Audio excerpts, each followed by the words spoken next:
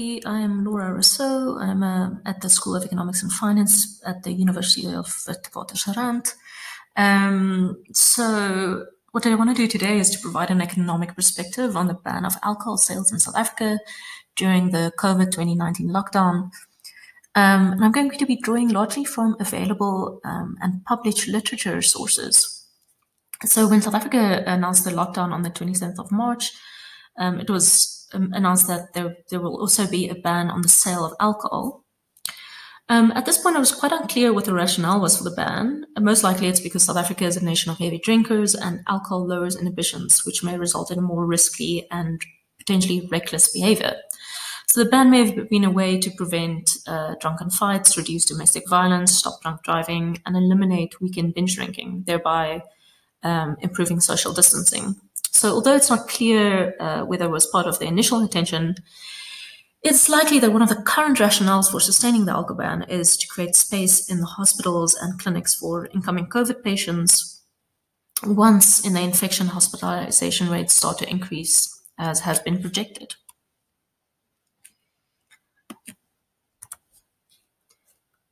To consider the economic perspective, it's also really important to look at what alcohol consumption looked like in South Africa before the lockdown. So in 2014, 2015, about 33.1% of all South Africans self-reported consuming any form of alcohol. Of these 33%, 43% consumed are considered binge drinkers, where a binge drinker in this instance is classified as somebody drinking more than 5 drinks on a standard drinking day. As you can see, there's also large gender differences, with males self-reporting higher levels of drinking and binge drinking. As Velios and Van Velbeek point out, the authors of this analysis, it's that since these figures are self-reported, they're also highly likely to be underreported. Another factor to consider, and although I don't show it here, is the fact that beer is actually the most popular drink in South Africa. In an analysis of the economics of alcohol use in South Africa, researchers Evan Blitcher and Corné van Velbeek discern that about 55% to 60% of recorded pure alcohol in South Africa is consumed in the form of beer. If we want to see how South Africa compares globally and to the rest of the continent, we can look at the total alcohol per capita consumed for adults aged 15 and older, as reported by the World Health Organization. So what this map shows is that it categorizes countries by their liters of pure alcohol consumed per capita, per person, with lighter shades showing lower levels of consumption per capita and darker shades showing higher consumption per capita. It shows that in 2016, South Africans aged 15 and older consumed on average 7.5 to 9.9 liters of alcohol per person.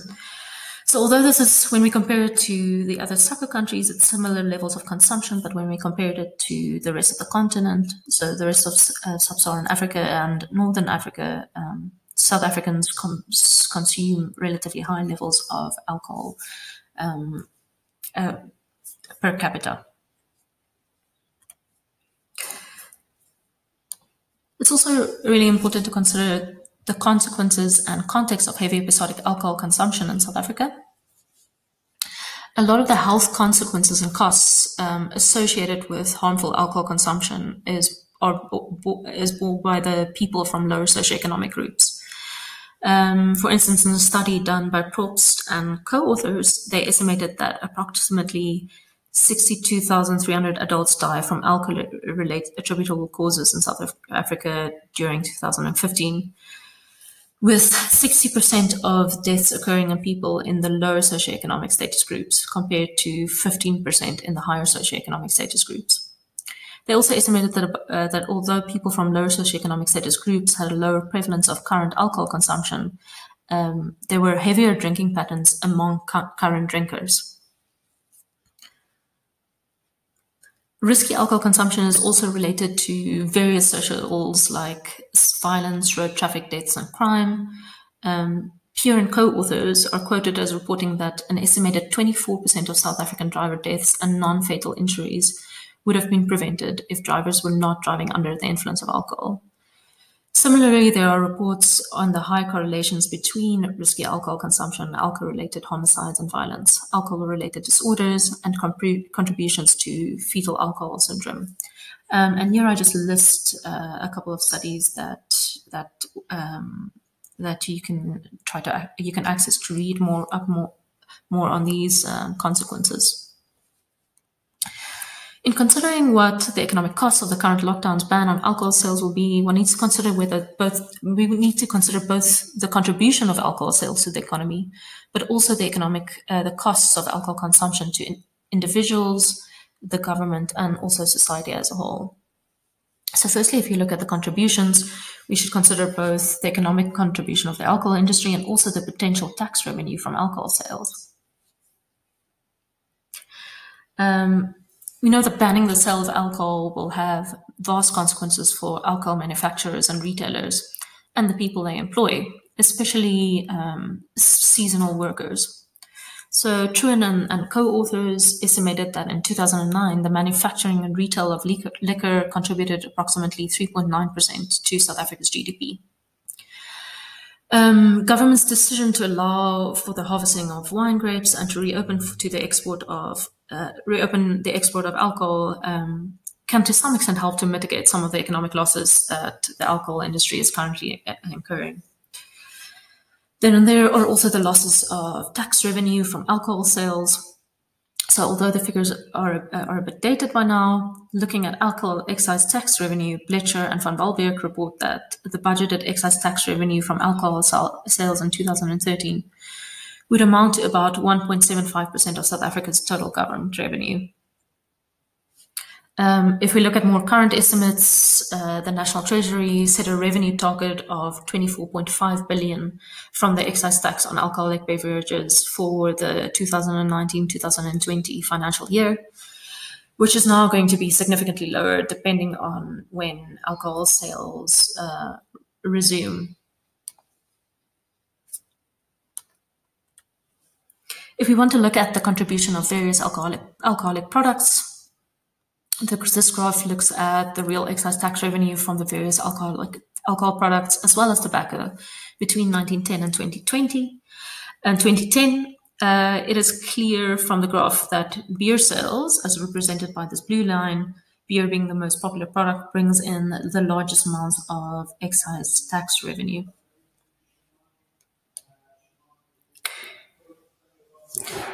Okay. So although alcohol manufacturing and sales contribute significantly to the economy, it is also quite costly. And so in considering the consequences of this ban, we should really also consider the vast economic costs associated with harmful alcohol use in South Africa. Matsopoulos and their co-authors did a very rigorous estimation of the economic costs of harmful alcohol use to South Africa. Costs include healthcare costs associated with alcohol-related diseases, and also treatment, research, and prevention costs. So these would include for the treatment of individuals with disorders, social costs for dependents, and costs related to research and prevention. Other costs include social welfare costs, costs associated with drunk driving. So, and they point out that pedestrians are actually, rather than drivers, are mostly likely at risk for alcohol-related traffic fatalities. Other costs include work absenteeism, so these would be 6 days lost due to harmful alcohol consumption, as well as premature mortality and morbidity resulting in productive life years lost. And then also crucial to consider, and I think this is where a lot of people's mind goes when they think about what's currently happening with the lockdown, is what are the costs associated with alcohol-related crimes? And here the authors distinguish between three categories. We have the costs in response to alcohol-related crimes. So these would be police costs, public security costs, costs of correctional service and justice costs, consequences of a crime, which are healthcare costs, disease burdens, productivity losses, emotional costs, also the cost of foregone foreign direct investments. And these are to a large extent already captured in the previous categories. And then there's also crime anticipation costs. So expenditures on security measures such as anti-theft devices and guards. Crucial to consider is not just the economic financial costs, but also the non-financial welfare costs. And these would be costs associated with emotional pain, associated with traffic crashes and violent crime from alcohol-related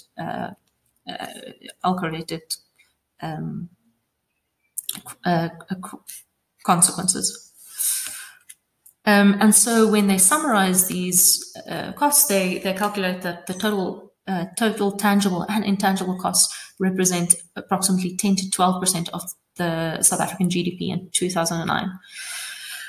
So that just gives you some idea of the annual economic costs that harmful alcohol use poses on South African society. And that's not to say that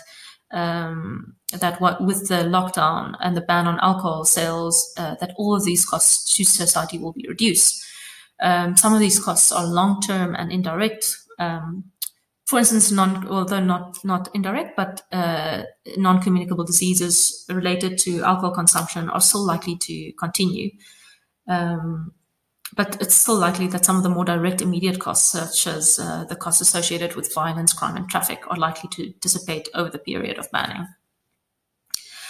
There are also other costs, new costs we need to consider, which aren't included in the Matsopoulos study. For instance, with COVID, there are also alcohol-related costs, like the opportunity cost of foregone healthcare that could have been allocated to treating COVID patients, would this healthcare be used to treat alcohol-related injuries. And so when we look more broadly at what have the consequences been of the alcohol ban, or of lockdown rather, we've seen that the ban, along with other strict policies, has resulted in a massive decrease in serious crimes, as well as there's been a drastic decrease in trauma cases in hospitals. In one article, it's reported that the Groote Schuur Hospital is reported to have seen a massive drop in trauma cases from 150 patients per week to around 40 cases per week. Serious crime rates, when compared to last year's, are also down significantly. While Police Minister Becky Cele contributes this directly to the sales ban, it's likely to be a combination of factors that contributed to this change, including the sales ban, restrictive policies, and other restrictive policies, and also increased policing.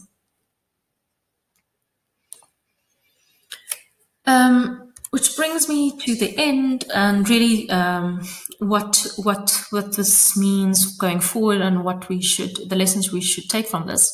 And then going forward, I really think, in considering the effectiveness of the ban and whether or not to lift it, it'll be crucial to disentangle and establish the true contributing factors to these changes in outcomes in society.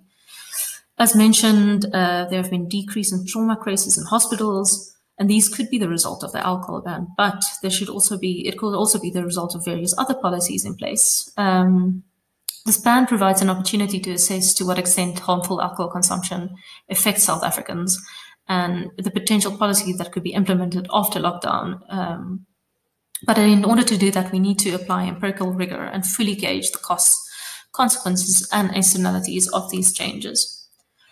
For the moment, we should also consider whether a ban is truly the best option, given its potential economic consequences, or whether there is a more nuanced approach to alcohol sales, and whether or not this would be more appropriate.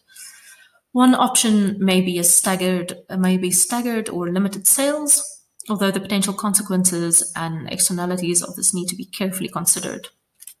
As mentioned, the government's decision to allow the harvesting of wine grapes and to reopen the export of alcohol can really help to mitigate some of the economic losses to the alcohol industry. So that's one nuanced policy that might have been more helpful. Also crucial to consider is the effect of this ban on illicit trade. So there exists a large economic demand for alcohol in South Africa, and so a ban will not necessarily stop the sale of alcohol products, not legally anyway. It's possible that a complete ban of alcohol sales might fuel an illicit market for these products. An illicit market that is both unregulated and untaxed. So if this is the case, a ban could inadvertently fuel organized crime and while at the same time unregulated and unchecked alcohol products may in itself pose health risks. Finally, and the key point to take away from all of this is, although we've seen these intermediate outcomes, it's crucial to realize that the ban doesn't necessarily address the root cause of why South Africans participate so heavily in binge drinking, or why South Africa has such a high incidence of violence and violent crimes. In thinking beyond the lockdown, the root causes of these outcomes really need to be considered, and it's crucial to think of potential structural changes to address these root causes. Okay, thank you for listening, and I hope this was useful.